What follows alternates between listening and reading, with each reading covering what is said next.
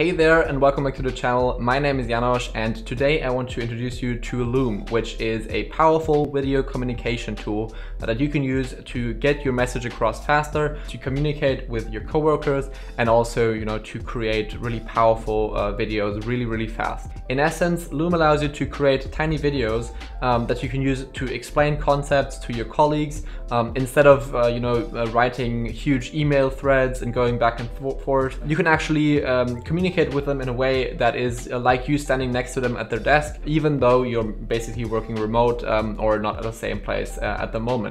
And this is really powerful for the future of work and for the future of work communication. To get started with Loom, you will have to create a Loom account, which you can do on the Loom website. I'm already logged in, but so you can see it right here, but you can do that on the website, and then you'll also want to install the Chrome extension that Loom provides, because this will allow you to basically record the videos right inside of your browser. There's also a desktop version if you want that, but I recommend using the browser version because it's just easier and even quicker than using the desktop version. One thing to note here is that if you're using Firefox or Safari, then you will have to get the desktop version because it's currently only available for Chrome, so keep that in mind. But yeah, just install it and then we're good to go. Now I'm going to go back into my Loom account because why not? And here we can actually start the recording process. Now in order to record a new video, you can just click on this little Chrome Loom icon up here, and this will start the recording process basically. So now you'll see this window on this side here, and also my camera, my webcam down here. So this is a bit less of a quality camera. But what's really important is what's on this side right here. This is the interface that you can use to record the videos. Now the first option you have, which is obviously really important, is if you want to have a screen and camera, screen only or camera only. So if I go to screen, you'll see my video, this disappears down here, and I'll just have this photo at the bottom. Same thing for camera only, then we'll also only have the camera, and the rest of my screen will not be recorded in this case. But let's go back to screen and camera, and let's go through some of the other options you have. The next options are if you want to record the full desktop or if you want to record only the current tab. This is important if you only want to share a certain part of the screen. Maybe if there's some confidential data somewhere which you don't want to share, then you can choose that here. Then obviously, as for any recording tool, we can choose our microphone, or we can choose our webcam, and I could also mute my microphone this way. So now it's muted, and now it's unmuted again. And if I want to choose a different microphone, I could do that here as well. Same for my camera. I only have one camera, so it doesn't really matter. I mean, it doesn't make any sense, but I have the option to do so. Next up, let's go through the what are called the advanced options, but I don't think they're so advanced, so it doesn't really matter, but let's go through them anyway. So we can flip the camera if I want to, so I could invert the camera, but let's leave that off.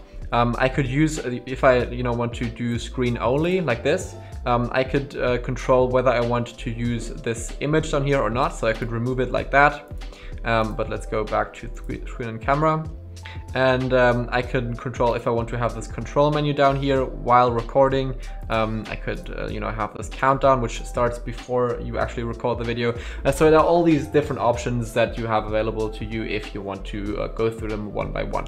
But now let's actually focus on what's more important. Let's focus on recording. So if I hit this record button, then we'll actually start recording a video, and then we'll go through some of the options we have there. So let's get started. And we are going to share the entire screen like this. And now you see that it says Loom for Chrome is sharing your screen. I can hide this, and now I see that I'm actually currently recording. You can see this also by this red recording button up here. So now we're actually doing a recording, and I can just go through some of the options we have here. There are these different pages. Doesn't really matter. It's just for demonstrational purposes. So let's actually finish the video by clicking on this button up here. And now we see the magic of using Loom, which is that we now have access to our recording directly here right inside of our browser, even though we just recorded the video. And we can now do stuff, we can edit the video, we can speed it up, we can add a thumbnail, we can do whatever with it. And it was super quick, directly in our browser. We can now share, and it's just crazy that this works like this way. So yeah, let's go through some of the options now. So as you see, if I click on this button, yeah, so you hear that this is my recording. I can mute it because that doesn't make any sense, but this is what we just went through, yeah, right here in the recording. So let's pause and let's see some of the options we have. Now, keep in mind that I'm currently on the Loom Premium plan. I have like a free trial, but you can also have access to some of these tools if you don't use Loom, the Loom Premium version. So that's perfectly fine. You don't need a paid plan to do some of this stuff and to record the videos. Now, the first thing we can do is we can review the transcript. So basically, Loom is automatically creating this transcript for our video while we are recording it, which is, again, really, really powerful. You could use that, if you create a video for, like an explainer video for your blog or for your colleagues, then you could use the transcript to maybe create a blog article out of that as well and stuff like that. So that is really, really powerful in many ways. There are some video preferences. We can see if somebody can download the video, if like comments are enabled, stuff like that. So that's not really important right now, but I just want to show that it's there for you. And now there are some of the more like advanced options as well. So for example, we could say we want to trim the video. So for example, like edit stuff out like this, keep this part out, and then click on remove, and then we could say publish changes. And now, like if I click on the video again, I can hide this. The video now is a bit shorter because we trimmed off a bit from this video. And then there are also other things like call to actions and thumbnails, which are not important for most users, so I won't go into detail. These are like the most important things in my opinion. So the ability to quickly trim your video if you want to make quick edits to these super quickly recorded videos. And then the next important thing that we also have is the option to share this video in so many ways. It's crazy again. So up here, if I click on the share menu, I can share this by name. If I have someone in my Loom team, I can also share it with a specific email address. I can share it on social, so I can share it to any of these different social platforms. I can embed it inside of my, inside of my website, and also I can also change like who can actually see this if I wanted to. Also, I can directly copy this link. And for example, if I now go into my Gmail account and just go to a new email, and let's say I'll just make some space here. I'll just paste this in like that. Paste in this Loom video. You see how it automatically populates and creates this little thumbnail, creates this title, and then also this link to the video itself. So if I want to, record a quick video, send it over to my colleague, then it can be really easily done using this method. You can send it by email and also other things like that. Now, if you're a marketer or a trainer or a teacher or something like that, and for example, you have a website or web page where you want this to appear as well, this is also quite easy, and I want to show you how this works. So I've just quickly created a new page on my WordPress website, and here I'm now ready to add this video to my website. For example, if I want to use it in a blog article or like create a new page with it. And I still have the link copied, so from here, just copied the link.